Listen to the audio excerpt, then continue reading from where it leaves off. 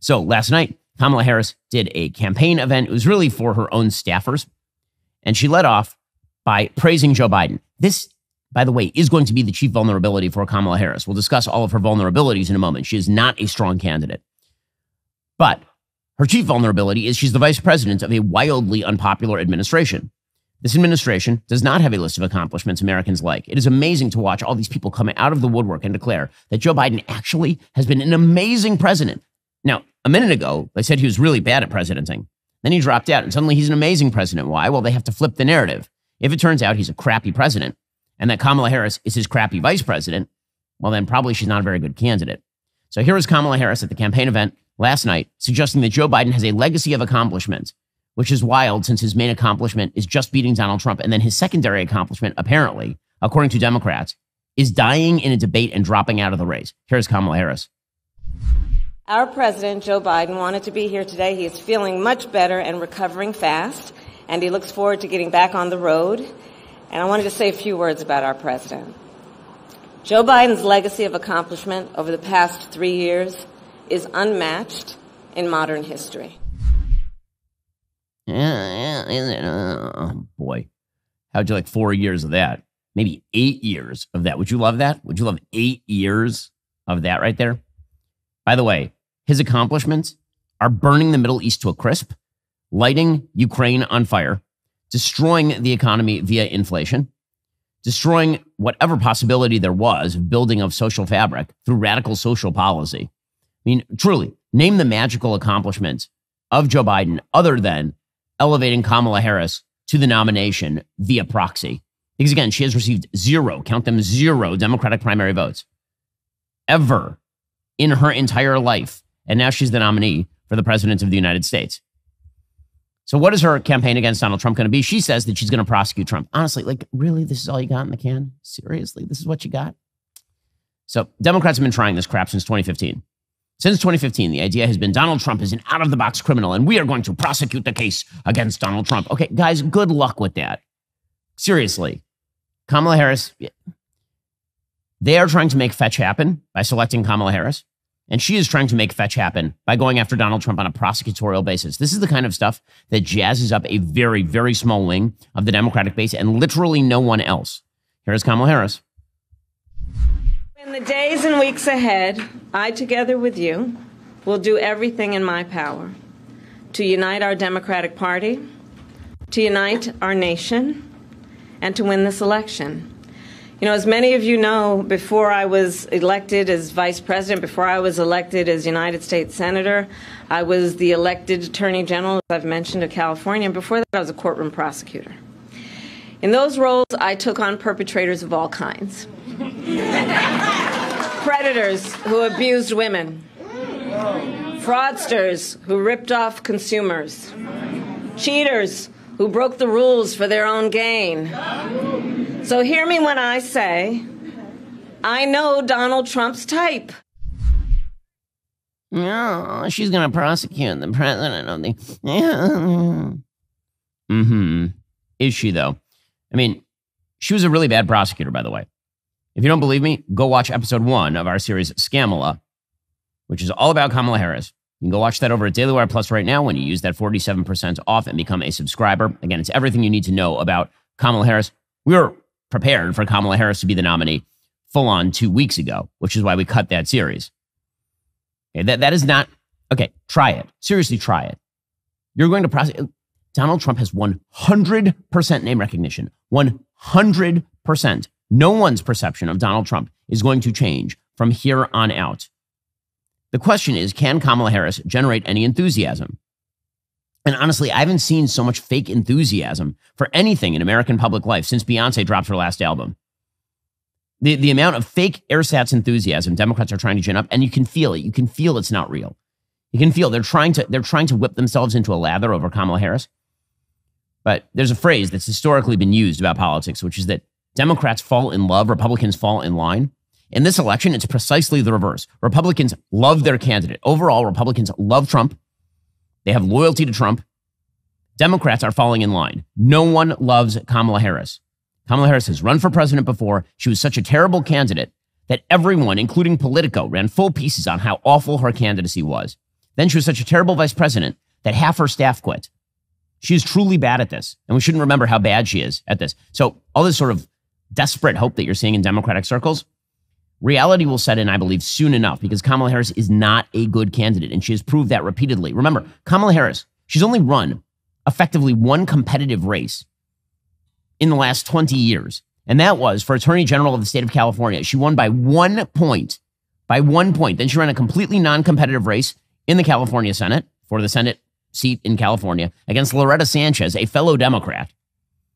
And then she ran the worst presidential campaign since Rick Perry. Listen, Kamala Harris is a terrible candidate, but then again, she was also a terrible DA. She was a terrible Attorney General of the state of California. Things got less safe under Kamala Harris. Speaking of safety, as social unrest escalates and as people begin to fear crime more and more, securing the safeness of your family is more crucial than ever. Now, listen, I'm a big Second Amendment advocate. I own a variety of guns, but if I have the ability to stop a threat inside my own home without killing anybody, I would like to do that. That is what Byrna is for. Introducing the Byrna Ungun, the non-lethal self-defense platform. Lightweight, simple to use. It uses an easy-to-load 5-round magazine and is powered by an 8-gram CO2 cartridge. Byrna launchers fire a 68 caliber chemical-filled projectile using a patented pull-pierce technology where the CO2 canister is only punctured on the first trigger pull. That means that your launcher is always sitting there at the ready. It's capable of incapacitating an attacker for over 30 minutes. It's accurate and effective at over 60 feet. It doesn't require permits or background checks. It is interstate travel friendly. With Byrna, you will be prepared to defend. The Byrna is a safer, more sensible alternative that could potentially save lives on both sides, protecting both the user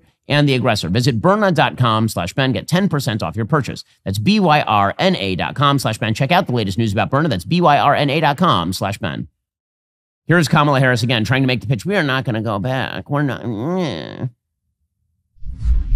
He and his extreme Project 2025 will weaken the middle class Come on. and bring us backward. America has tried these economic policies before. They do not lead to prosperity. They lead to inequity and economic injustice. And we are not going back. God, she is so awful. I mean, even her juxtaposition right there of prosperity with economic injustice is truly amazing. Because, again, the opposite of prosperity is poverty. It's poverty. Right? When she says that we are going, they lead us away from prosperity and toward economic injustice. Notice what she's doing there. She's doing the equity routine. You know what Americans don't like? The racialized equity routine that Kamala Harris and Joe Biden have been pushing nonstop since they entered office. Her campaign, if she's actually in control of it, her only hope here is to delegate this thing to the Obama team. That is really her only hope here. She already got rid of the Biden team. It's not going to be Tom Donilon. It's not going to be Jen O'Malley Dillon. It's not going to be the people who got Joe Biden there because they don't like her very much and she doesn't like them. And it better not be her 2019 presidential campaign team because they were truly awful. Her only hope is to basically sit down and be quiet and let Barack Obama's people run this thing. That is her only hope. So far, that doesn't seem to be the case.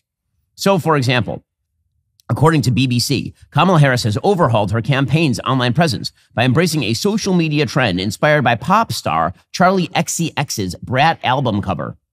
The presumptive Democratic presidential nominee has scattered references to the album across her campaign's account, renaming her profile Kamala HQ. Her rebrand comes as Charlie showed her support by tweeting Kamala is Brat shortly after President Joe Biden announced he was stepping out of the race. By Monday morning, Harris had seized on Charlie XCX's backing, with the account sporting a new lime green photo in the style of the Brat album cover. So for those of you who have no idea what exactly Brat means because, you know, you're over the age of 15, here's what Brat means, according to Charlie XCX.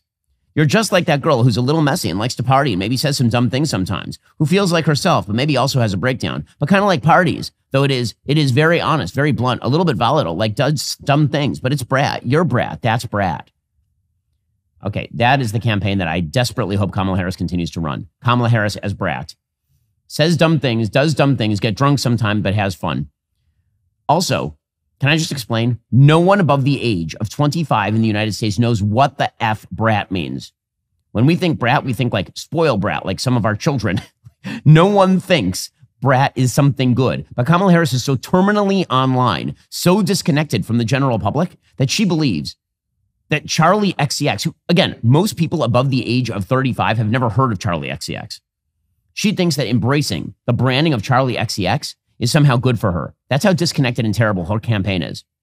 Now, for his part, Donald Trump slammed Harris as dumb as a rock on his Truth Social page. Now, again, I think he's going to have to do better than this in terms of the nickname. This is pretty...